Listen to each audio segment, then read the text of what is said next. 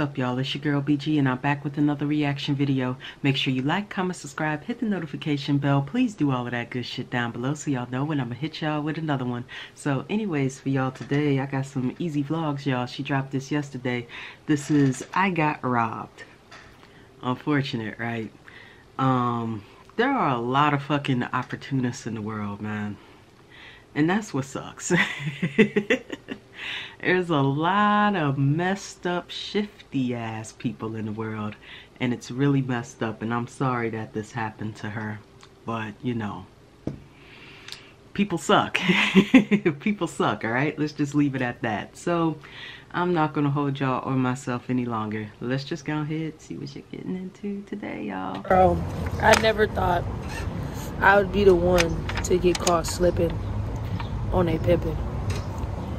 When I tell y'all, like, I was robbed, it was like baffling to me. You know what I'm saying? Like, who would have thought? Nobody ever thinks like, oh yeah, today I'm gonna get robbed. You know what I'm saying? But it was freaking annoying as fuck. Like, 2 of us out of the crew got robbed. 2 of us. Like, how? And I wasn't even that drunk. So pretty much, as you guys know, it's Pride Month. You know what I'm saying? And my friend LG literally was hosting West Hollywood Pride, right?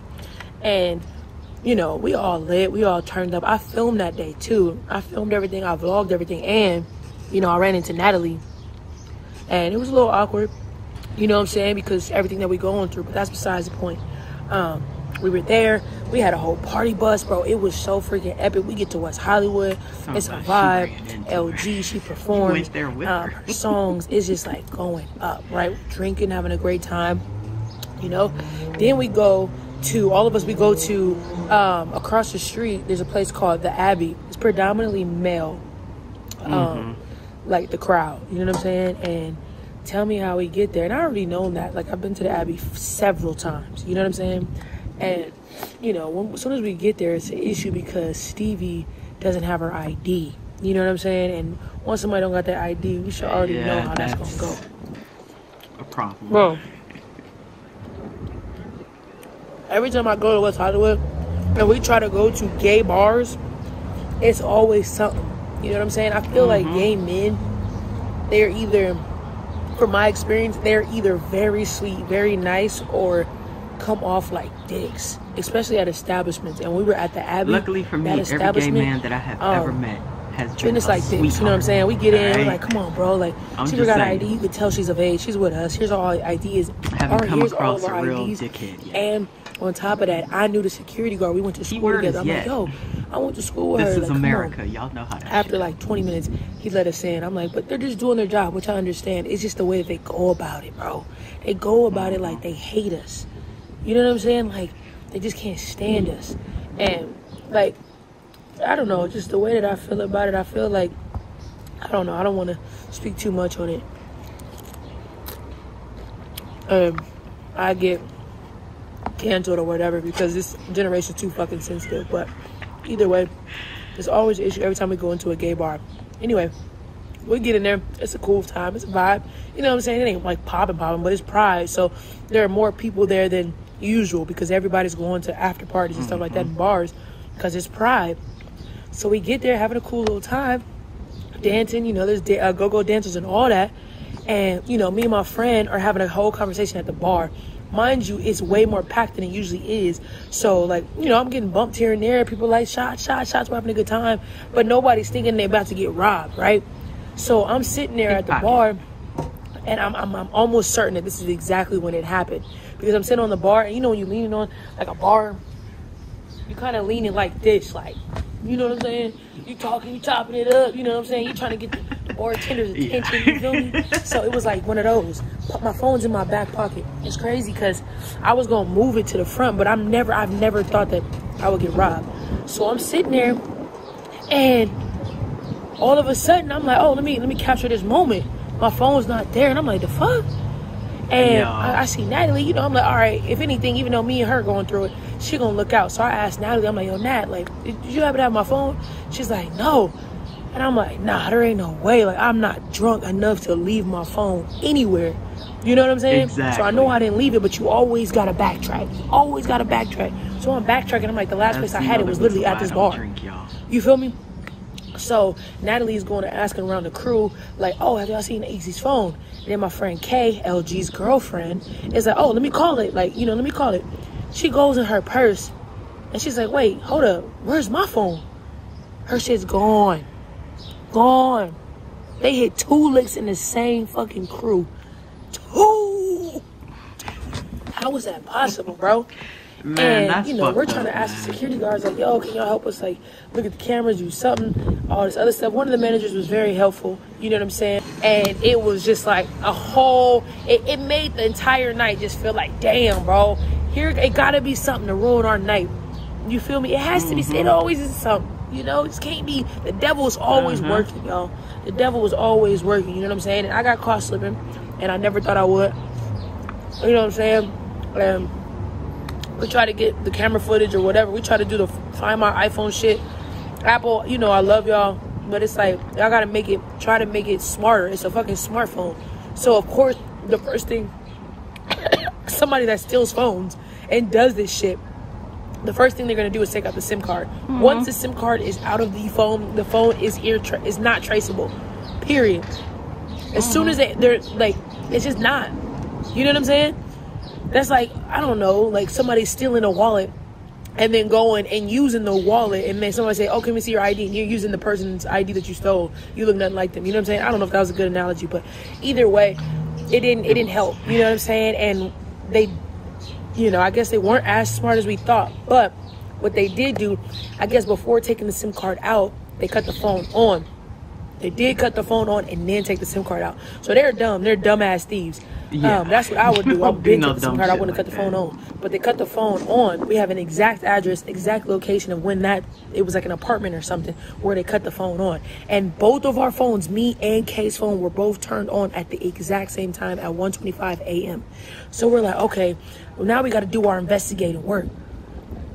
If we left the club around 2, the phones was cut on 1:25. The address wasn't even too far from where we was at. Y'all got to check the cameras around this time and this time, because that's where y'all going to see the theft. You know what I'm saying? The fucking robber, you know? So we give the bar all of these, like, clues, like, all right, ain't heard nothing from nothing. And supposedly what I was told, when we told our friends our phones got stolen and somebody pickpocketed us, they're like, oh, where you at? We're like, West Hollywood? I was like, West Hollywood. They're like, oh, you must have been at the Abbey. Oh, yeah, they known for that. People get drugged there all the time. They got open cases and all that. I'm like, what? Wow. Cardi B was just there. She probably don't even know that. You know what I'm saying? So that's going to be my first and last time going back there. But it's just not a good look. I don't ever want to go back there. And on top of it, they don't give a fuck about me. They don't care about my crew. They don't care about my community. And they're a part of the community. You know what I'm saying? So that's what happened.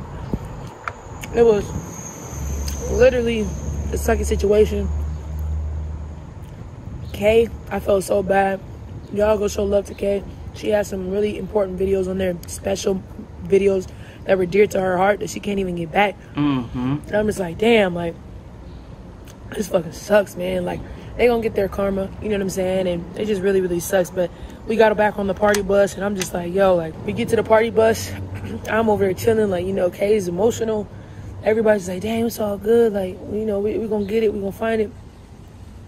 We ended up turning up, still having a good time afterwards, and was just like, yo, it's materialistic. At the end of the day, everything that's supposed to happen happened exactly how it was supposed to happen, you know, and maybe it was a setup for them to get caught slipping, because we got your address, nigga. Yeah. We got your address. Yeah. So I'm just saying, we got your address. But, yeah.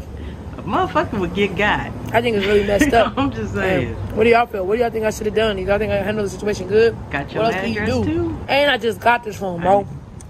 Brand new phone. iPhone 13 Pro. Paid in full. I'm like, damn, man. At least if you just stole my wallet, I could just cut them cards off and you can't use them. They'll ship them in the mail for free. Y'all done stole my $1,200 phone. $1,400, however much that phone cost. I was like, damn. And I recorded everything that night. And with iCloud, and when you got an iPhone, it only backs up when you last backed up your phone, and I didn't back up nothing, so I don't have no recollection, or I mean, at least visually, of what happened that night based on what I captured, So it sucks, but I guess it wasn't supposed to happen. And y'all had some really juicy stuff, Me and I pulled up on Natty Lee and Cena, and we had a little altercation. Checked them, you know what I'm saying? But I guess it wasn't meant for the world to see that, But at the end of the day, we seen enough of that.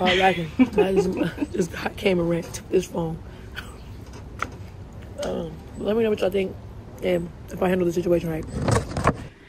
I think it's really messed up that there are people in the world that really are just opportunists, yo, and they will just take advantage of any situation that they can. But to intentionally go out and pickpocket people and do shit like that, man, you just a lowlife. Like, that's just all it is. You just a lowlife piece of shit. And no, I'm not gonna, mince my words with that. I mean, that's exactly what that person is. You want to be around here robbing people. But I'm glad that EZEE made this video, because y'all know I'm moving to California. I'm moving to Los Angeles. And now I know where not to go, right? Which is the Abbey. In West Hollywood, y'all. It's just messed up how people are. Don't be an asshole. Don't steal from people. And yo, she got your address, man. She got your address. Alright, gonna come outside and get your head bust down to the white meat. You better ask Bernie Mac. And with that, y'all, please make sure you like, comment, subscribe, hit the notification bell. Please do all of that good shit down below. And y'all already know I'm gonna hit y'all with another one. Alright, have a blessed day.